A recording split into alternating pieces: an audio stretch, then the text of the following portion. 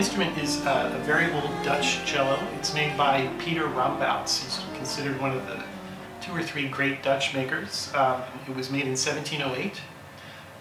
It came to me when I was transitioning from the New York Philharmonic position that I had to teaching full-time at Peabody.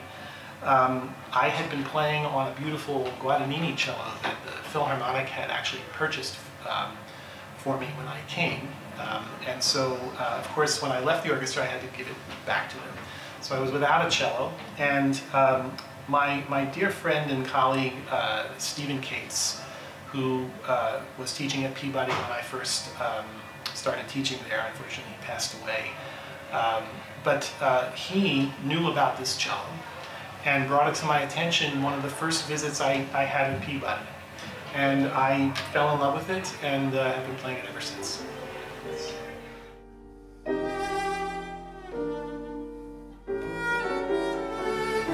Okay, that's it. Actually, that's an easy one for me. I was a young freelancer in the Boston area, literally right out of college. I had a freelance orchestra job playing for an orchestra at the JFK Library outside of Boston. I was playing in the orchestra. They have a stone floor there. And it was a very somber occasion. I believe it might have been the 20th year, 1983, since he had been assassinated.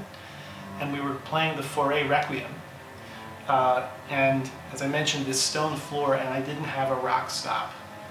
And so in probably the most sublime, beautiful moment in the Fauré Requiem, my end pin went out, and the high ceilings in that place made it sound like a sonic boom. It was, I mean, it wasn't, I really thought everybody, like your ears were rattling from this. And then, even to add to that embarrassment, it happened again in another quiet moment, and I was completely mortified. At that point, I think I stuck the end pin in the side of my shoe so that I knew at least that wouldn't happen again. So bring a rock stops, yes.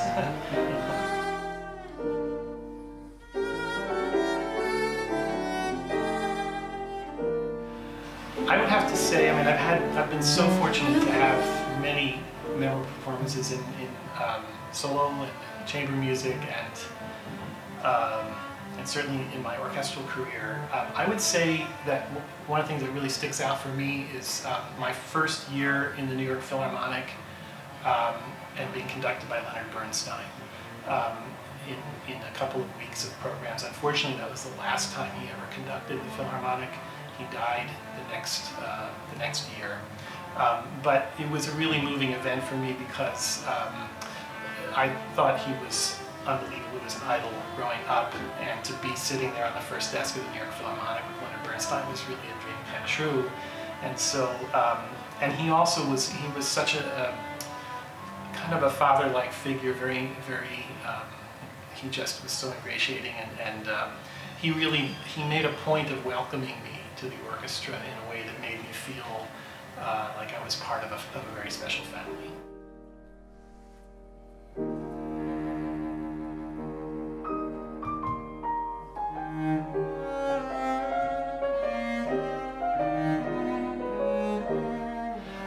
Well, of course, the orchestra audition, you don't really get to choose the repertoire. It's usually set for you, although you do have some choices in the solo repertoire that you play for an orchestra audition. I mean, my advice to students in any audition setting, for school, for competition training, is never play a new piece, never play like a new friend, always play an old one.